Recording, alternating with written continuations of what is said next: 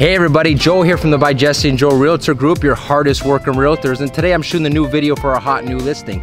And I was thinking of brainstorming ideas what to do for a video, and I'm thinking what's trending, what's hot, what's everybody doing now. So I'm on Instagram, I'm looking, and everyone's posting these lavish, beautiful mansions with these luxury homes and luxury cars on the driveway, and I'm thinking that's not real life. How many people can actually afford that type of lifestyle?